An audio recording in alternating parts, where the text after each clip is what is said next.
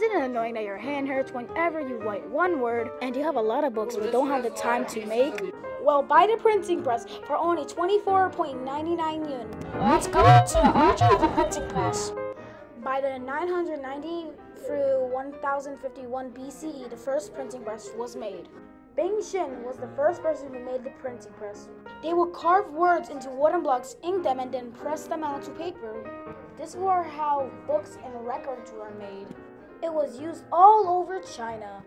This is how people are without the printing press. This is people with the printing press. You might ask, why'd you make this? This is useless. 1. The printing press does not use 10 colors of ink. It only uses black ink.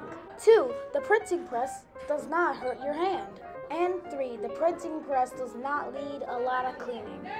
We have 5 types of printing press in different languages. The languages are Chinese, English, Spanish, India, and our limited edition, Arabic. You can buy our printing press in the North China Plain.